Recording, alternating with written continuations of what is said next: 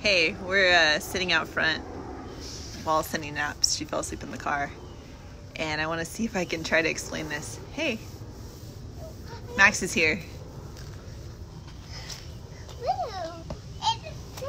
See if I can explain it while focusing also on them. But, Okay, throw this one up in the air. Okay. How far? All the way in the roof? Okay. The other thing is, I think it's really cool because there's so many parenting gurus and experts out there where you can't actually see their interaction with their kids. So I'm kind of creating this.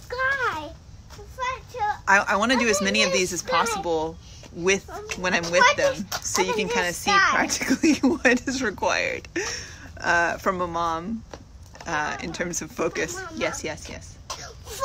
Okay. All right. Ready? Do you think I can go how high? That high. Ready? Go. Okay. It's way up in the clouds. But I wanted to give an example of what. Wanted to give an example of a situation where you build up frustration towards your kids. Yes. Come on. I need to catch a cloud. Hey, so right now, I'm just making this little video where I talk on this video. And so that's what I was focusing on right now. That's what I'm doing right now. So you can throw those up in there. If you want to talk too, you can talk too. Hey, so. Can you explain what we're doing? We're just throw mums up in there. You're throwing mums up in there? Yeah. So this is part of it because I have... Oh, okay. What I was going to say is it's really easy as a mom to get into or parent to get into a pattern of yelling. And I've talked about this before in other videos, but there's literally a switch that goes off when you become a parent where you go into irritation and worry and especially for women, I think for moms, this pattern of everything is sort of like an emergency within yourself. Like getting to the grocery store, getting everybody on a nap on time, and blah, blah, blah, blah, blah. So all these different things. And you can look for yourself that experience, but it requires some self-awareness. So for me, in these past 3 years, and especially since Seneca's been born, I've been noticing that ramp up. So I can definitely see it ramps up when you have more kids because you're having to direct more than one person. So it's 2 on 1 now. So how do you support yourself to stay grounded within that? Because again, all these things are very automated. The yelling at your kids is a automated thing that has been passed down. You literally will do exactly what your mother did in a particular scenario, and I'm going to explain one now. And it's downloaded, and you have no memories of that, of the ages probably less than 4 generally for most people. Okay, stop. Yeah, but I am going to talk a little more. Okay, so I don't agree to stop. So I'm gonna talk a little bit more. Stop. I'm gonna talk a little more, and then just to explain something really quick, and then I'll stop. Okay, and then we can play some more. But you can go play. I bet did you give the scarecrows some mums? No, I didn't. Did you give them some mums? Isn't that what they eat? No. Do they eat mums? No. What about the little birds on that sign? On that sign by the scarecrows? Do They do? Oh, maybe it needs some. Okay, so... I caught it. It's called cotton cat. It's called cotton cat.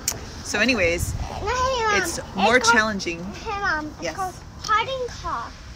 Cotton caw? It's called cotton cat. Cotton caw?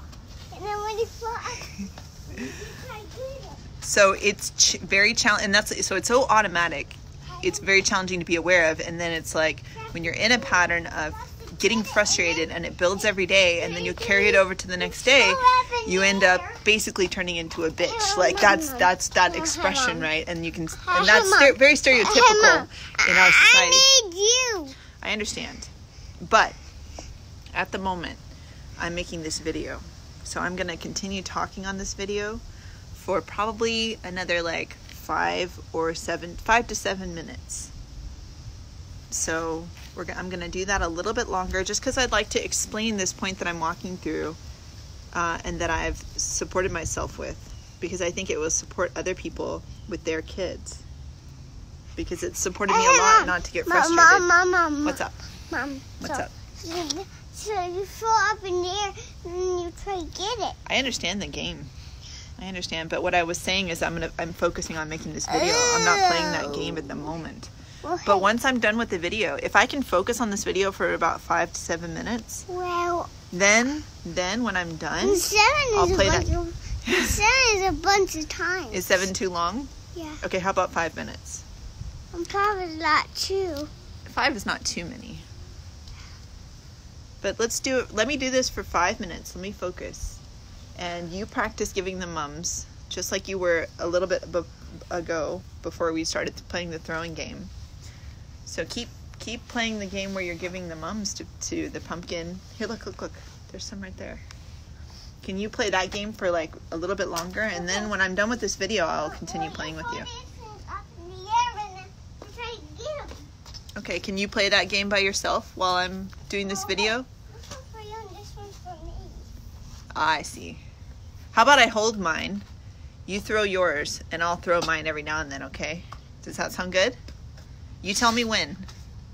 It's right now. Okay. So, one of the coolest things, I mean, I've done so many things to support myself with all this. I highly recommend, if you're a mom, find out what we're doing with TechnoTutor, because my ability to communicate with Max has been a crucial part. Hey, what can you tell me if you want something? How can you communicate to me? I see. What do you want me to do? This one's called Cotton Claw. Do you need my support? Yeah. What do you need me to do? I need this video. Well, I'm not going to stop the video, but I will support you if you need me to get that off. I need you to get that off. Okay, I'll get it off.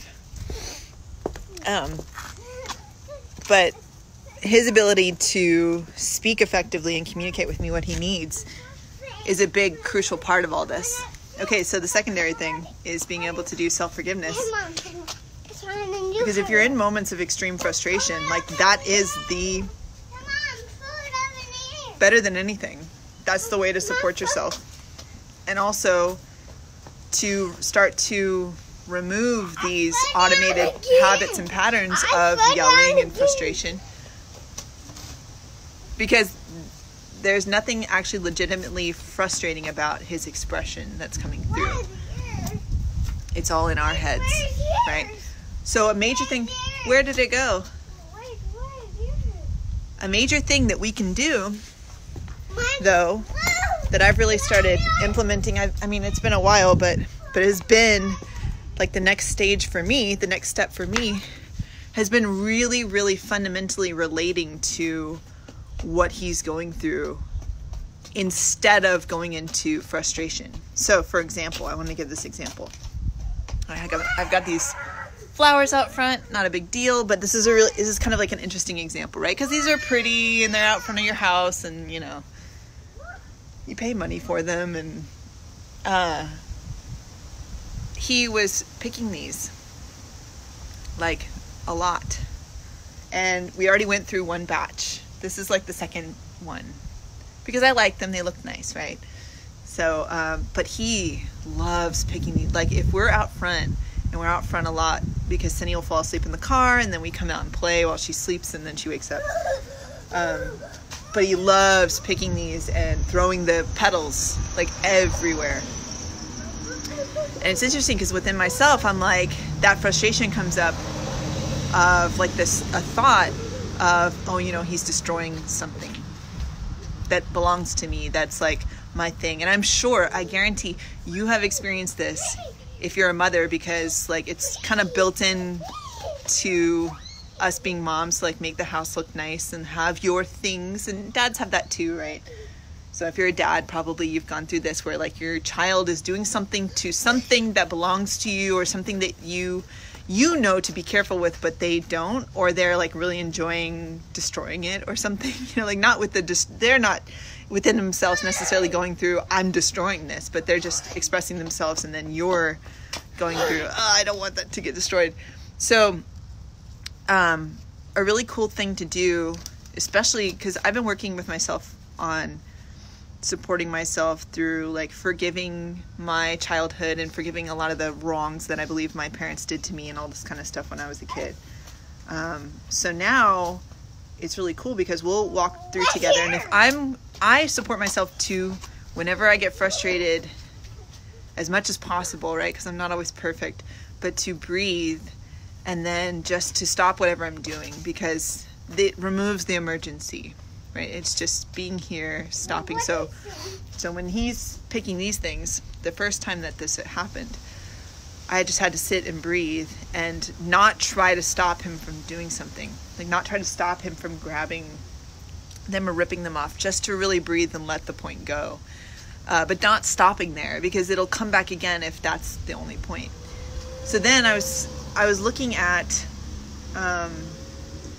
when I was a kid, I have this very vivid memory now. I didn't remember this before, but like I have this vivid memory that I've looked at, like while I'm looking at how is he himself playing and doing this, of picking flowers and spreading petals everywhere and just having so much fun doing that in our backyard. I don't know. I don't have the memory of how my mom responded to that, but I'm sure. I mean, my mom is very specific about planting all her flowers, so I'm sure she had points that she walked through with that. And she does. I've talked to her about it. She doesn't remember. Mom, what's up? I'm Dr. Ruth. Okay, where's the other part? You were.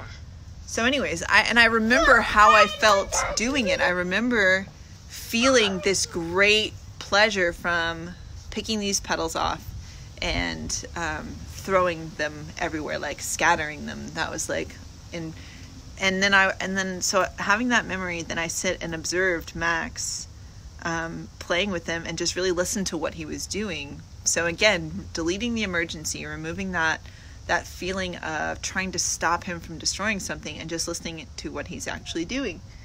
And it was really cool because he's like picking these petals off and telling things, oh, I'm feeding you something. And he would go around and feed all the other plants and then come back. And then sometimes he would get kind of rough with it, you know? And I was looking at, okay, instead of just being frustrated, because regardless of how I direct him, like if I stop him from doing this or which I'm not going to, but maybe it was a situation where, like, for example, you needed to stop your kid from running out in the street, that would be something where you'd have to kind of step in. It doesn't really matter very much. Like, yes, I paid money for them, but not very much. It was like $3. And so actually checking if it's an emergency or not. But looking at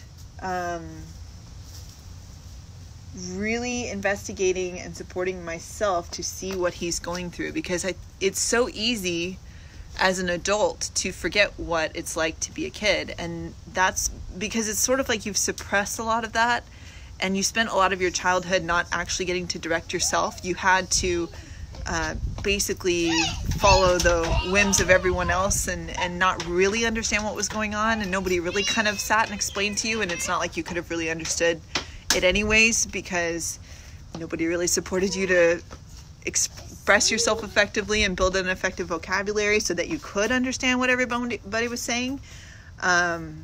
So there's a lot of suppression going on, and so to the point where you become an adult and you become very stagnant within your expression and within yourself, and to the point where so many adults do not like being around children because they have no ability to relate.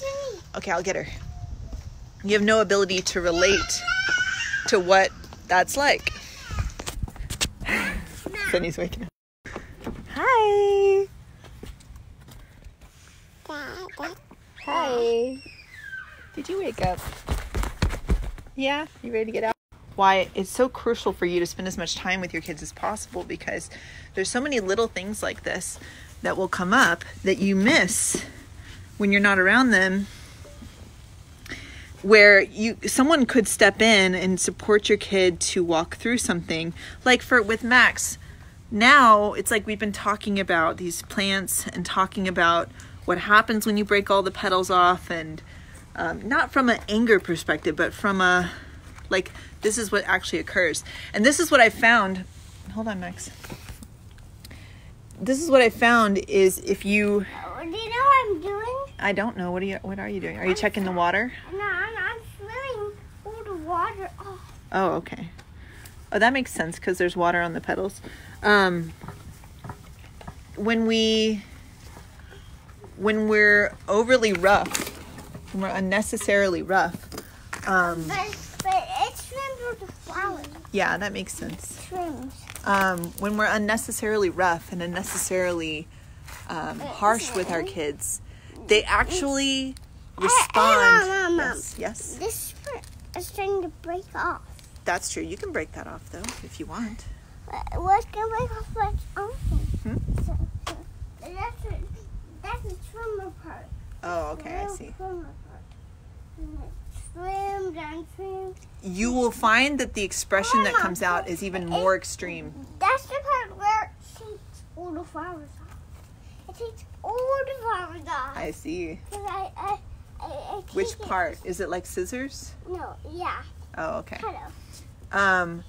The expression becomes more extreme, more intense. So the more you yell at your kids, the more the expression comes towards either suppression within themselves where they become afraid of you, or it's like, it's sort of like an energy sucking, right? Like if you're yelling and you're screaming, that generates an energy within the child. Like if I were to sit here and yell at you, and I could turn that on, right? Like turn on the bitchy mom yelling at you. Hi, you bring me flowers. Hello. I'm I could literally generate a particular feeling within you. And it's probably similar to what it'll bring up some memory, some automatic experience that you had as a child that happened during your first 2 years where you won't even necessarily have the direct memory of it, but you will go immediately into that experience because it's contained within you, right? So a big part, and you don't have to do this just as a parent, you can do this as an adult, but it's so important for parents because you really need to be able to relate to your kid and support yourself to not build up that frustration, to ground that frustration. So you can actually just be here and present with your kid, because then you can still direct them. You don't have to, it's not about just doing whatever they want and doing, just giving into everything, because I think that's the opposite polarity that tends to happen. Like when with people who have so reacted to their authoritarian parents or the idea of authoritarian parenting, they instead go into just allowing everything. And I've seen examples. This one will fall out. Well, let's leave it in there because we don't want it to fall out. It's right here. So, and then when you come from without frustration, you can direct. And I've found with them it's starting to fall that off into Mom's. Them hearing me and hearing why I'm suggesting something and taking the time to explain it has been much more supportive than you get a result that's more akin to what you wanted, right? Instead of it being something where it's just a free-for-all on either side. So, hold on 1 second. You okay? Are you all right? Here, just leave it there. Just leave it there. It's okay. I need that down because it kind of makes... Yeah. So, when you're more direct and you support yourself to really understand what they're going through, then you can actually support them effectively. So, I'm gonna go because Cindy needs some support right now. She probably needs to go inside. So anyways, I'll add more to this later in another video, but I just wanted to take some time and talk about that today. All right, see you guys later. Bye.